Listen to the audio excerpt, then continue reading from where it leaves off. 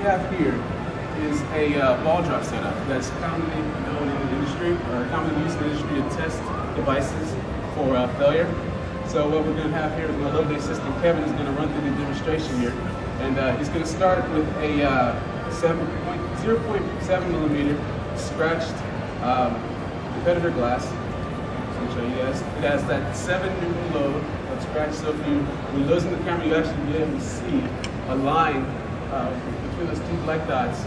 That is the scratch. And it's going to take this 135-gram ball, and from this 10-degree incline, he's going to show you what happens here. And there you're going to see the failure. So if you have a scratch, if you drop your phone, that could potentially happen. And that's the competitive glass at 0.7 millimeters. Sorry. So the next one, we're going to try and show you what Gorilla Glass 3 looks like. With the same incline at 10 degrees, with the same 7 Newton load. Kevin's going to load this into our fixture, and he's going to show you what happens with Gorilla Glass 3. So we let it go, and nothing happens. So that's Gorilla Glass 3 with the 7 Newton load at 10 degrees. Now what we want to do is actually ramp it up. I'll show you guys what we really do with Gorilla Glass 3. So Kevin's going to put in a 30-degree incline, which basically gives you 3 times greater impact energy at the point when the ball hits the glass.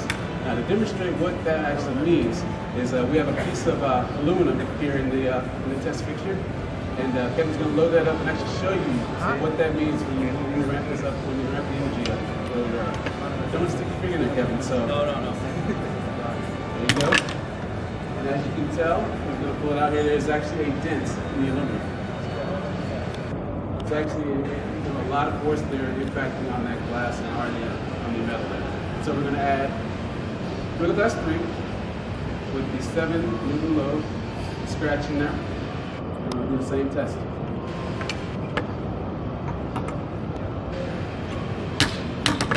Two impacts here. And we still don't see any scratch, but there's no breakage of the glass there. So now we're going to take that same sample and we're going to put it into what we call our mini press, which is basically an industry standard ring-on-ring test that we've kind of modified to show the strength of the glass in a calculated manner.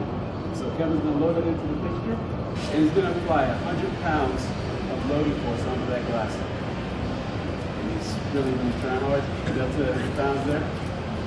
And still, the glass is not broken.